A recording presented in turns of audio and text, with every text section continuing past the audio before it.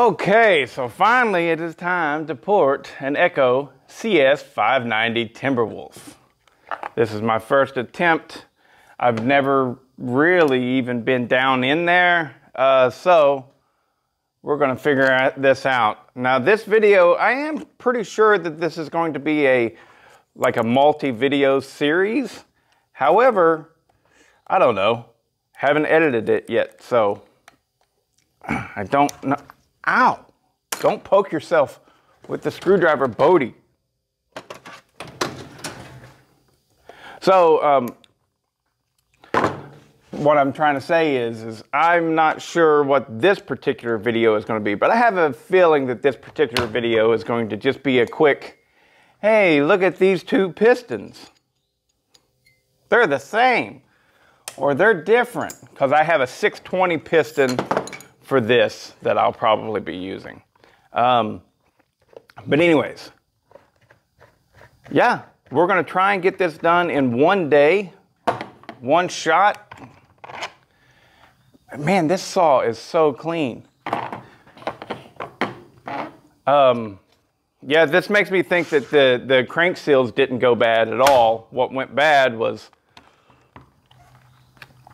the guy just probably had a dull chain and kept running it and digging it into the wood and just overheated it. The muffler didn't have a mod or anything like that, so anyways. But we're gonna try and port this thing up and see what it does. And I'll be stopping the video and then turning it back on to show y'all what I come up with.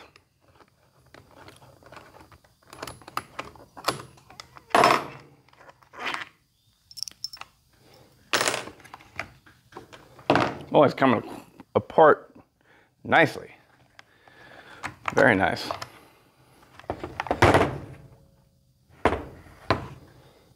Very, very nice.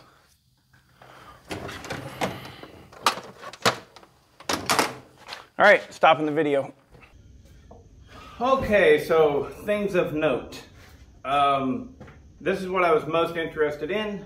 The 590 piston, 620 piston. The only difference that I can see at all is the 620 takes 2 rings, the 590 takes 1. Eric, you were saying that the 620 is a domed piston, the 590 is not. Incorrect. They are both domed. They are both domed the same amount as well. They are both the same skirt length. I just measured them with my caliper. They're both the same. So the only difference in these two pistons that I can tell is that the 590 only has 1 ring. The 620 has 2 rings. That's it. That's the only difference. So would it be worth it to upgrade a piston? Not sure, but I can tell you one thing. I'm probably not going to do it whenever I build my Timberwolf. So, yeah, I'll go with 1 ring. It's just fine and dandy with me. All right, the cylinder. Of course, you know, that one thing I love about Huskies is, and steel may be like this as well, the modern ones, they pretty much all use this gasket material for the base that's like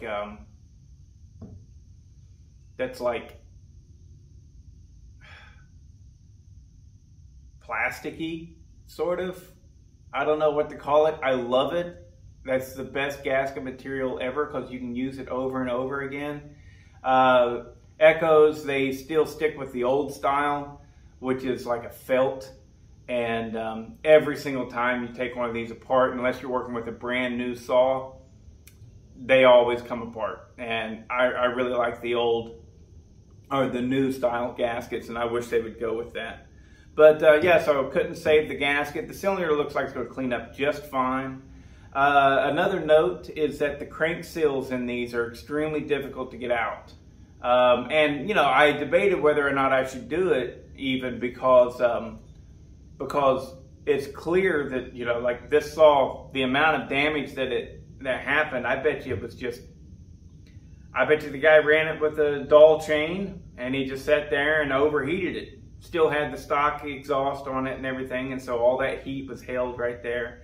And he's just trying to get through a great big huge piece of wood. He probably just simply overheated it, and that's all that happened, because this cylinder looks very good and usable. Anyways, on with more work. That's all I got to tell you for now. Wish me luck. Okay, so here we are. This was quite a unique little cylinder, if you ask me. Oh, I got a lot of stuff in there from the sandpaper. Let me get that out. Look at that. Good enough for me to show you.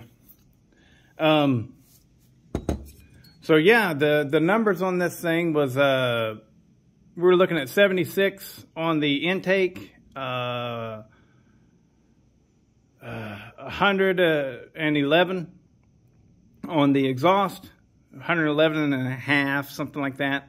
And we had 24 degrees of blowdown. So I ended up, raised the exhaust roof a lot.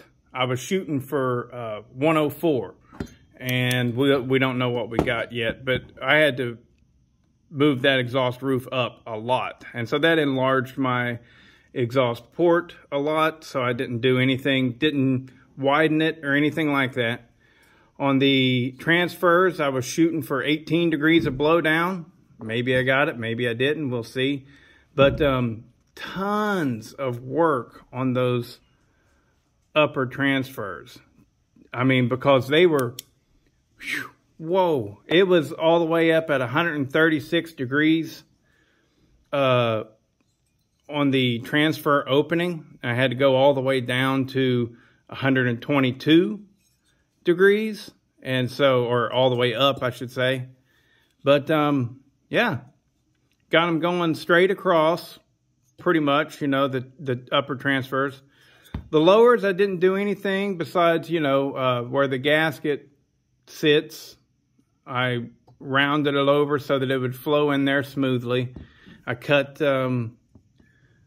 this cylinder skirt quite a bit. It did stick out to about right there, you know. So I cut that back, and then I just did a little bit of work like that so that it makes it smooth going in there. I did not hog them out at all. The intake, all I did was rough it up a little bit. That's it, because my intake numbers were, once I cut the base, I think I took about 20 thousandths off of it, something like that. With a gasket, now I have 24 thousandths on my squish. So we're going to call it good. We got it done. We got the ports chamfered, and we're ready to throw it back on. So, and then I'll get the final numbers and let you know.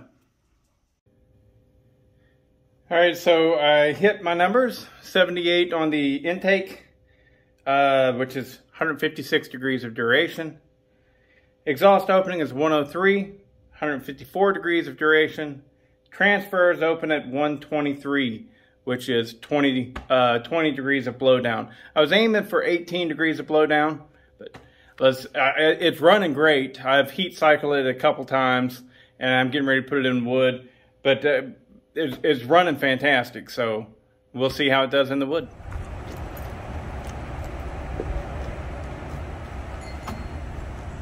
All right, this is that white oak that honestly I don't even want to cut into, but that's what I got. It's the hardest thing I've ever cut. My God, it's hard. So, here we go.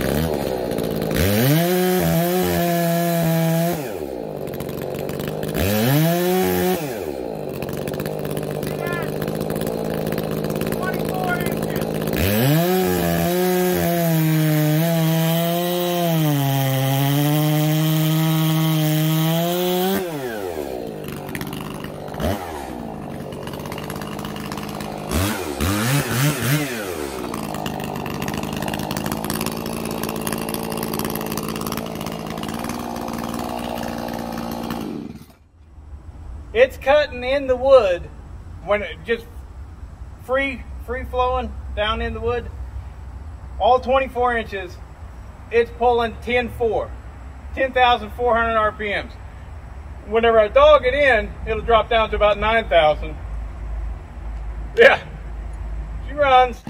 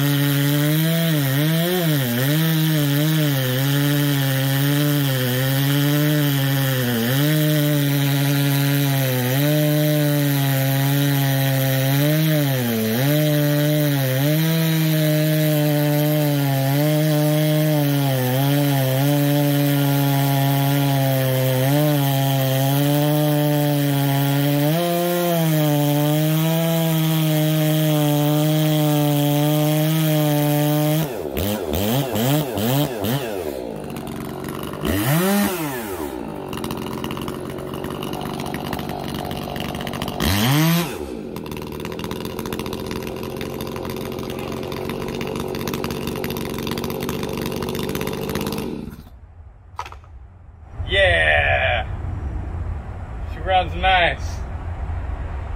This is just a basic port job is all this is. Nothing special. I got a few more tricks up my sleeve for my own personal dire wolf. Going to take a little bit more time and everything. But Andre going to shit his pants when he runs this thing. This runs good. This runs very, very good. Very happy about that. I have little doubt that it would beat the John's Red 2258. Serious. I mean, the 2258 will probably still pull higher RPMs, so in smaller wood it'd be better. But man, that's a 24-inch bar buried in the hardest wood that this old boy's ever cut. That white oak knot is hard. And boy, she's cutting it. I mean, that's something else. So earlier, whenever you saw me probably saying something, it's one thing to get it going and then put it in the wood. But whenever I was down in it, all 24 inches buried, and I would let it stop and then just trigger it, and it starts cutting all 24 inches of it. That's got some really excellent low RPM throttle response, and she pulls. She pulls chain.